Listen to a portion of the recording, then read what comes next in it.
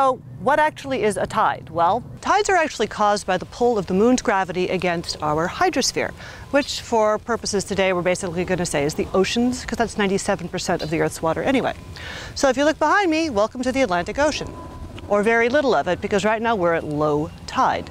Low tide is the part where you don't have a bulge. So you can think about there being a bulge on the side where the moon is, and then you get a second bulge on the opposite side. It's called the inertial bulge. It's kind of a sympathetic reaction. And then 90 degrees away from each bulge, that's where you're going to have your low tides. There are two tidal bulges 180 degrees away from each other. There's the gravitational bulge on the side of the moon, and then the inertial bulge on the opposite side. Now, Earth rotates underneath its own hydrosphere, in and out of low and high tide. This might be easier if you actually saw a person. So let's stick me in there quickly. Much better. Okay, so I'm going to rotate into high tide, low tide, then high tide, and then low tide again. 2 full tidal cycles in a 24-hour period. Well, behind me is North Twin Island, except that it doesn't look like much of an island right now because, well, you can walk to it. That's because this is an extremely low tide. This is during the spring tides when the tides are lowest and the tides are highest at high tide. In fact, it's so low that I'm just going to walk out there.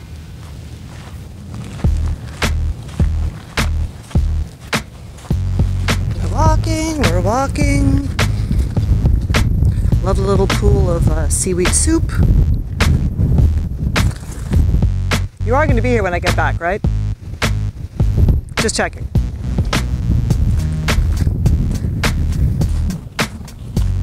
Almost there.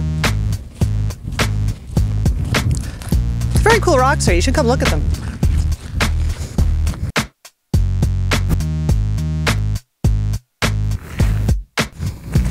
And as you can see, I've made it to lovely North Twin Island at Orchard Beach, which, looking at the low tide, you wouldn't realize is actually, well, an island. Anyway, we got about 6 hours to high tide, so find a nice rock to wait on.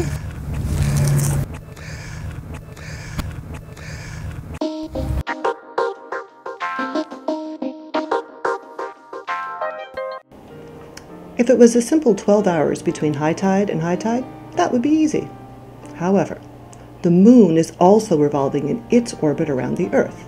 It moves at a rate of about 50 minutes a day. This means that the actual time from high tide to high tide, or a full tidal cycle, is 12 hours and 25 minutes, and that happens twice a day.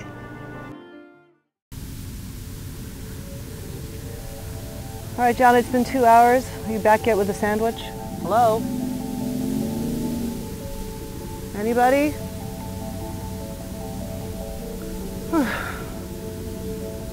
Just me and my rock. Well, the tide's gotten high enough now that if I tried to walk back, I'd probably get my feet fairly wet. So at least something's going on.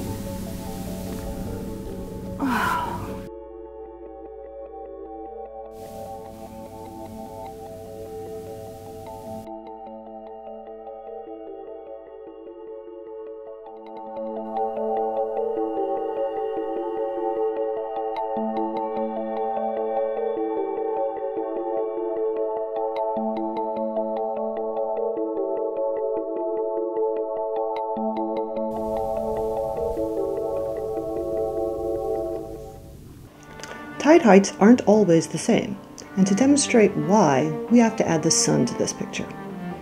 When the sun, the earth, and the moon line up, the sun's gravity helps the moon's, making the tides more extreme, so high tides are higher and low tides are lower, and we call these spring tides.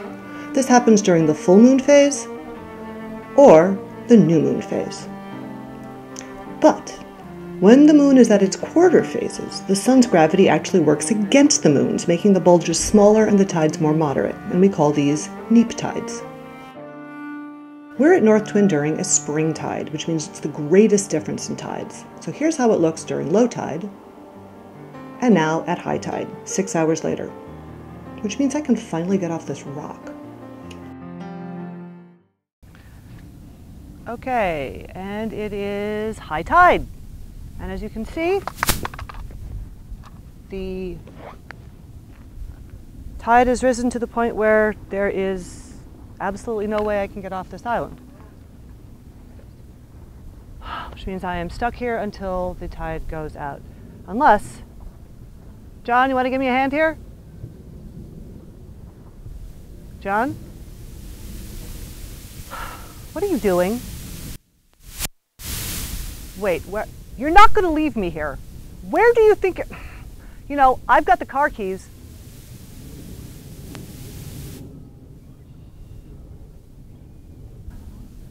Do me a favor and get out a dry pair of socks for me.